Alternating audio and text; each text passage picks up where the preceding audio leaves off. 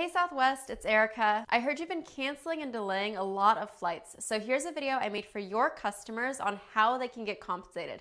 Feel free to share it with them. Hey guys, I'm a lawyer and love helping you get the most out of your money, so here are 7 tips for you. 1. If Southwest cancels your flight for any reason and you choose not to get rebooked, you're entitled to a full refund, even for non-refundable tickets. They might try to give you a voucher, but say no to that because you're entitled to a full cash refund. 2. If your bag is delayed, damaged, or lost, the Department of Transportation requires airlines to reimburse you for any reasonable and actual expenses up to $3,800. For example, if your bag is delayed and you need clothing, you can go out and buy a jacket, shoes, whatever you need. Then save your receipts and submit them for reimbursement. By the way, they aren't allowed to set an arbitrary daily limit. Like, they can't say we'll only reimburse you for $50 a day. 3. For any delays and cancellations not related to weather, Southwest will provide these 4 things for you. They'll rebook you at no additional cost. They'll provide a meal or voucher or cash if you're waiting for more than 3 hours. If you're waiting overnight, they'll provide a free hotel and they'll provide transportation to and from the hotel. Just search Airline Customer Service Dashboard to find this on the DOT website. Here are a few other things you can do. Just screenshot or save this video. And when Southwest inevitably asks, "Ugh,